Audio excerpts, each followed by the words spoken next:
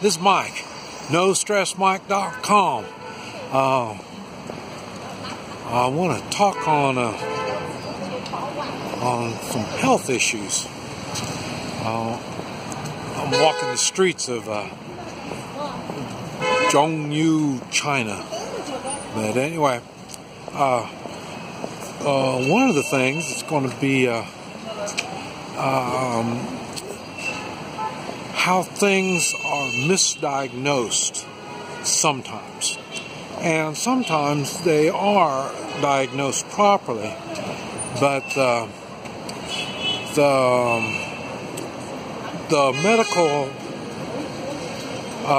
medical part of,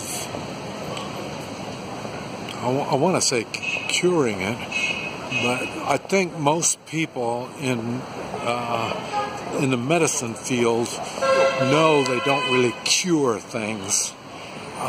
They just help you live with it, I guess you might say. And this is what I want to talk about, some of the things. And the reason is, this is something I've never came across, and it was can't breathe right. I forgot what it's called. No, I was thinking about it earlier. No, I can't believe I forgot the word. Starts with an A. But anyway, my new woman. She's got this breathing issue, and she's had it since she was a child. Asthma, that's the word I'm thinking. And she's been taking medication ever since. That was one of the problems we had when we first got together, is she was taking medicine. I'm not a medicine kind of guy, and so I was asking her why she was taking it, and she was telling me about this asthma, and she admitted she's a pharmaceuticist. She handed out medicine in the hospital. That was her job. So she believes in this. Now I've been working on it for 2 months now, and she doesn't take medicine anymore. She can breathe. Now, I'm not saying I cured her asthma. I'm not saying that. But what I am saying is she doesn't need asthma medicine anymore. So now, whether they misdiagnosed her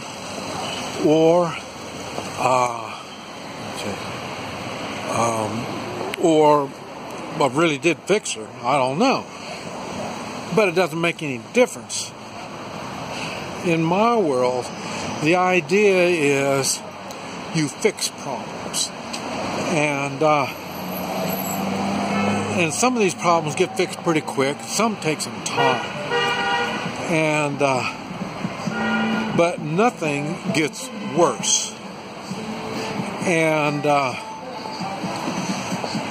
that's why while I'm talking about the asthma, what asthma is, and well, I could tell by her breathing she's had a breathing issue, and I checked it with the Hoi Chi, and she had one lung show up, so I know there was something going on.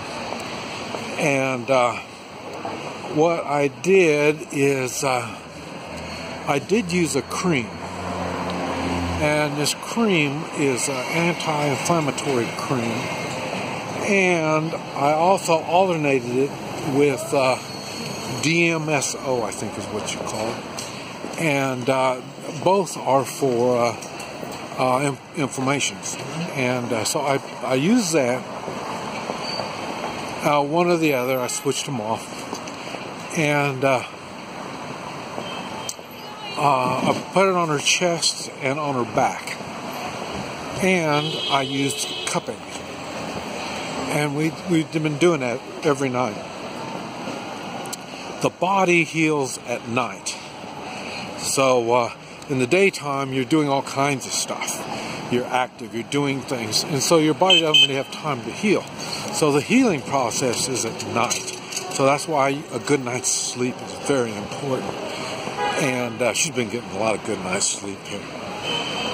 Now since I started leaving her alone through the night, because like I say, I was more worried about her lungs than my desires. So, but anyway, so we got her taken care of on her lungs. I've got gout, and I haven't been able to shake it. But now,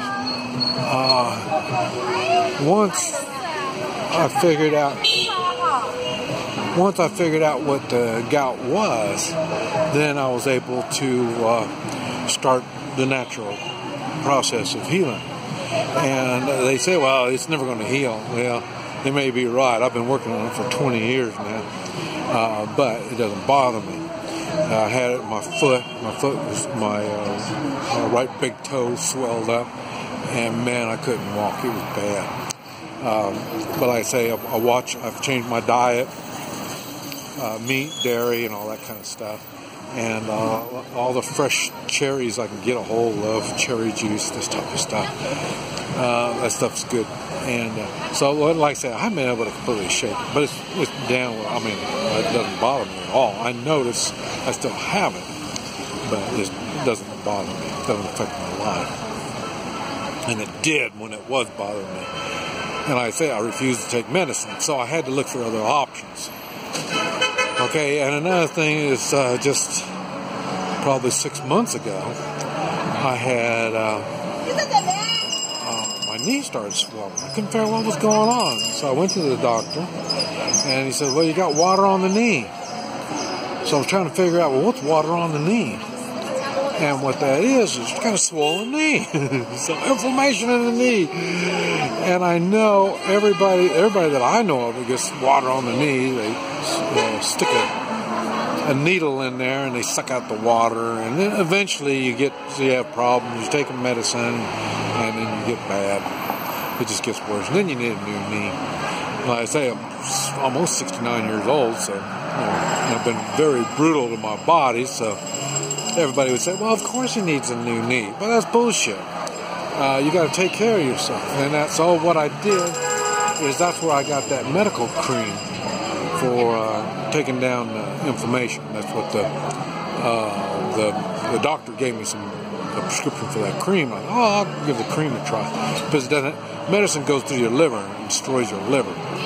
But a cream, I thought, well, I would try it. And I used the cream on my knee along with cupping. And I talked about Silverlone, and Silverlon.